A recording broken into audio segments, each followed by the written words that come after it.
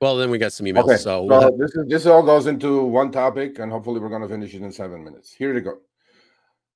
This is an article. I'm asking you kindly, gently, please, sugar on top, anything I can say. This is a very good friend of mine, Dara Kerr, who writes for the Markup, who's moving to bigger and better things in January, but I'm not going to tell what it is. She will have to announce that. This story she worked on for four months. She is the best investigative journalist when it comes to rideshare in the country by miles. Okay? This is a long article. All facts with whistleblowers in the article. And this guy here, right here, poor guy, and she discovered something very sinister that's going on. So what is that? So when a driver gets carjacked or stabbed or hurt in any other fashion by a passenger, there is a police report, and also vice versa. So somehow she discovered, and she had two whistleblowers in this article, okay, not one, but two, and one after another, driver after driver coming forward, saying that Uber delays responding to law enforcement when law enforcement asks for information on a specific trip to solve the crime faster. But somehow Uber says, nah, I don't think we're going to respond to this one. Or maybe we'll respond to this one. Please, this is at the Markup. Go to markup.com. And this story just came out December 9th, 3-4 days ago. I tweeted it. I think it's an amazing investigative piece. Okay? And you guys will know what this is all about. I'm not going to go into it's like a 20-minute read, literally 15-minute read. And it reads beautifully, and she's done an amazing job. Dara, 2 thumbs up, 4 thumbs up, whatever thumbs I have, up for you. So please go read this. And this story goes into, and this guy, by the way, was carjacked, the one in the picture, and Uber did not do anything about it. In fact, Uber took their time to report to the police, and the same people, by the way, who carjacked this guy, this driver, were involved in multiple other crimes against drivers. But then, to me, it's like, look, I'm not going to beat Uber up. In certain cases, look, we know what just happened 3 days ago, okay? Without getting too grim or depressing, there was this poor lady in Louisiana. I mean, it breaks my heart, right? So she's driving Uber. Again, I'm not saying it's Uber's fault. There are sick, crazy pieces of shit on this planet, okay? And she gave a ride to this guy. This guy stabbed her, led her bleeding, walked into her hotel room in Louisiana, in New Orleans, and videotaped the whole shit and put it on Facebook. This is where humanity is today, okay? Sick assholes, okay? Again, I'm not blaming Uber, okay? But this story directly blames Uber taking their time responding to law enforcement. So then they go arrest this guy. And FYI, she was doing this as a side hustle. She works for the Louisiana Police Department. So, okay. So when they interviewed this guy, this asshole criminal, who probably should not have been on the platform anyway, said, oh, I just woke up this morning, felt like killing somebody, and I called on Uber because that my victim comes to me. I'm like, if this is not the pits of humanity, bro, I don't know where our lives are, okay? And to me, this is too much, right? I mean, a driver getting stabbed, killed, this, that. Come on. About this guy saying, I asked him specifically, I go, why did you pick this driver? He goes, I didn't pick this driver. Uber picked this driver. Now, again, I'm not saying anything that Uber did wrong. It was a trip. This guy ordered it, felt like killing somebody, and he killed somebody. There's a 52-year-old wonderful woman dead in Louisiana, right? This happens quite often. So now I get this letter from this wonderful gentleman in Houston. And, this will segue into our letters from drivers segment.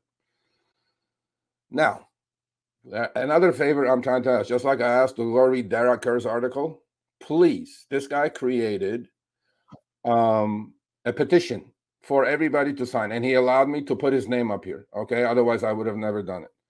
His name is Babajude Sarumi, and this guy was Iraq veteran, by the way. Okay, so thank you, sir. And that's the link. Please go sign his petition. It's for safety of drivers. Okay. And it's at change.org. If you go to change.org, put his name, you will get to it, or we will put that link also in the show notes. Okay. So I'm going to try to interview him actually. And long story short, you know, he was robbed at gunpoint of January of this year. January of this year. Okay. January 28th. He even sent me the trip. It was a short trip at 2 freaking o'clock in the morning. I have it. I'm gonna do an article on this. I'm so passionate about this shit. They took him around the block. They got out of the car. He drives a black Dodge Avenger. They got out of the car, and Babajide says, well, the next minute, I'm thinking this trip is over. There is a gun pointed to my head on my passenger window, and there's a gun pointed to my head on the driver window.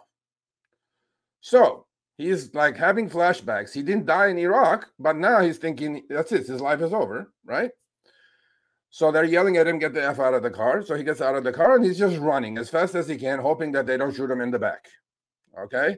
So he goes, I immediately obeyed him, got out of the car and ran for my life and told him, you can have the car, you can have whatever you want.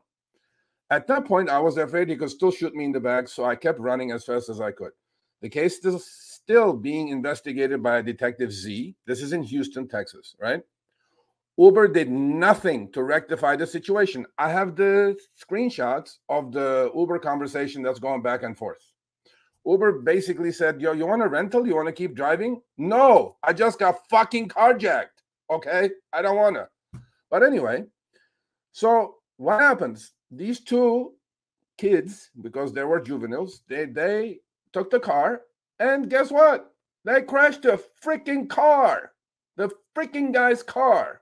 And here's a picture of the car after the crash. That's his car. They crashed the car doing another crime. Okay? Now, irony of fucking ironies, Chris. Guess what? I'm thinking Texas laws are tough. These two are going to rot in jail for carjacking. Oh, no. He goes, he got his car back from Houston Police Department from storage a month after the accident. The thieves' Uber passengers were involved in a serious crash after using my car in another robbery. Hello. Safety team called me on the Tuesday after the Sunday of the incident. Never heard back from them again. I later followed up to realize that they had completely neglected the report and said it fell through the cracks. This goes back with the story we just said about Dara's story, Dara Kerr's story. Mm-hmm. So they go, everything falls through the fucking cracks. This guy got goddamn carjacked, bro. Okay, now it goes on. Now this is the part that I go, I must have emailed them probably 20 times back and forth because I'm not believing what I'm reading. I'm saying this guy is full of shit to the driver. When he sends me the proof, one after another, he goes, this was the trip that happened. This is what my car looked like. This is what's happening. Now I'm going like, holy crap, this is for real. Now, they only offered to get me into a rental vehicle to start driving again, but I declined since my car was being repaired. The detective who's in charge called me to do a PI, positive ID, on one of the passengers. I remembered his face and pointed out his picture. He has been arrested. Now, this blew me away, okay? And I said, this, I'm not buying. I'm not believing. Well, you guys will see the screenshot now. He has been arrested and given a deal not to go to trial. He agreed to pay me back $4,000 cost of repairs to my damaged vehicles at the rate of $100 a month. So weird and crazy. On the other hand, it's better than Uber that did nothing. Now, this shit is going on way too long, okay? Again, safety. And guess what? Here's the goddamn report dated October 28th. The settlement that they reached, I blacked out the important information, and it says right there, as of January 23rd, 2022, right? And they charged these juveniles with unauthorized use of vehicle. I'm thinking Texas have tougher laws. These guys are going to rot in jail. They're not even going to jail. Now, this criminal is going to pay this poor guy $100 a month starting 12/10/2022. What are the odds he's getting his $100 a month, Chris? Hopefully, but this is ridiculous. Think about this, bro. This is where we are, Uber drivers. And the trip was a minimum fare. It was the $3 trip. Look what this guy's gone through since January, right? So what does this say? This says you are on your own, number one. Obviously, all the buttons you have, the safety buttons on the Uber app, is not going to help you. Number two, a lot of things fall through the cracks. This is a carjacking. This is not like a simple crime. This is a serious shit.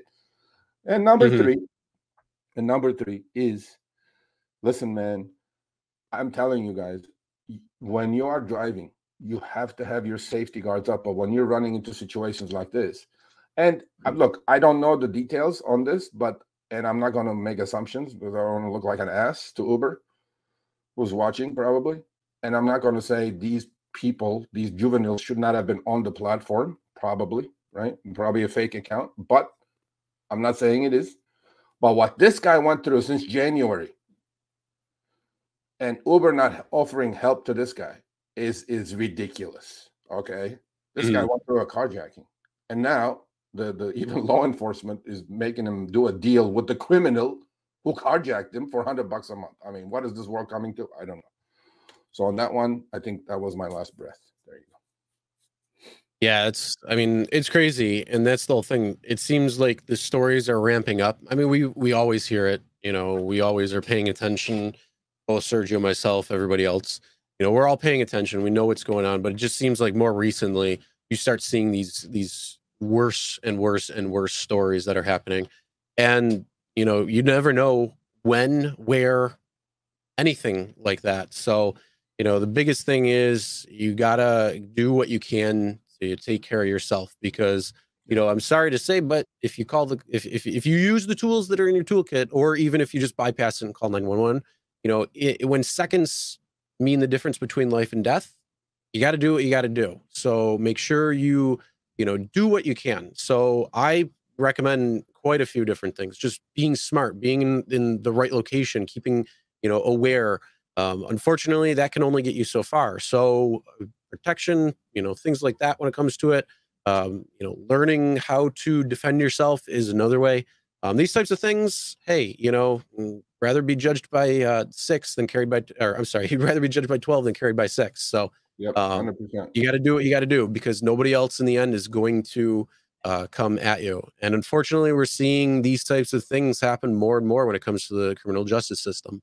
There is a huge hole right now when it comes to accountability and, you know, keeping people locked up essentially for the crimes that they commit. So this is something where you're going to have to take it into your own hands and do what you have to do to keep you, yourself, your belongings, your car safe and okay. So when you go home at the end of the day, to your family, to friends, whatever it might be, you can. Yep. All right, thanks for watching. That short little clip was from our live stream, Show Me the Money Club with Sergio and myself, Tuesdays, 6 p.m. Eastern, 3 p.m. Pacific. Make sure you subscribe, turn on all notifications so you get notified when we go live, as well as all of our awesome content. Make sure to check out this video right here, which will take you to the entire live stream, or check out this video right there. All right, drive smart, everyone.